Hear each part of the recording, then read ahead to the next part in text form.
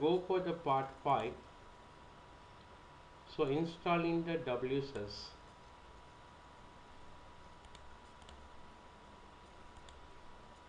So in my Z drive, see I have the one file is there, WSUS 3.0 is 84 MB, and this is the update.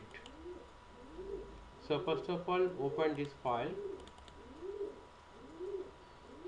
click run. So Windows Server update services. To update the operating system, to update the application softwares, we require this one. So click next. So select the full server installation including administration control console. Click next. Accept the license agreement. So click on next. So by default it will be storing in the C drive.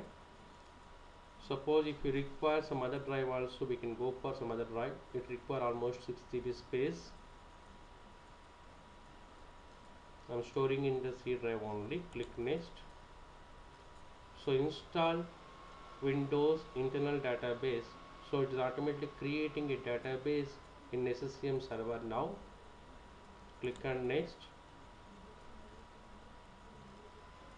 See, use the existing IAS default website. So click on next.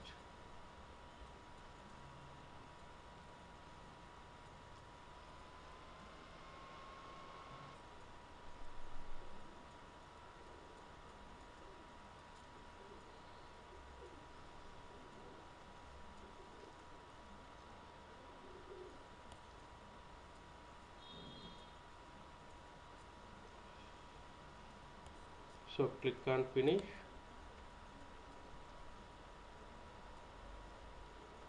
So after this one, don't configure anything in the WSUS now. Click on cancel.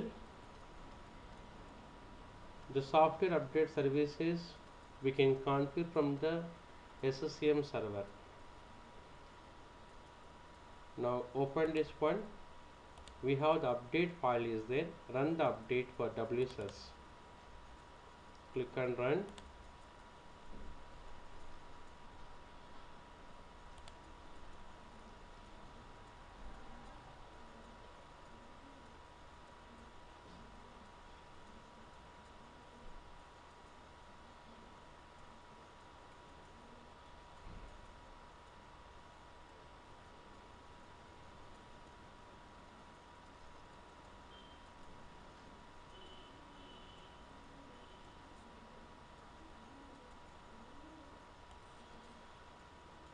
So WSUS update is completed. Click OK.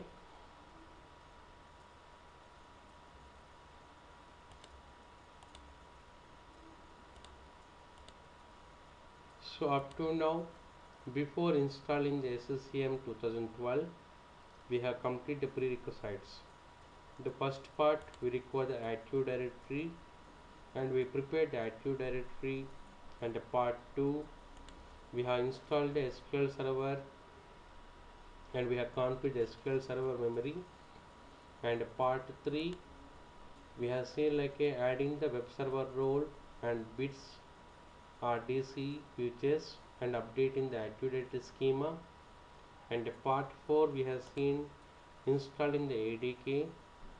And part 5, we have seen installing the WSUS server and updating the WSUS server. And part 6 will go for now, the main part, installing the SCCM server 2012.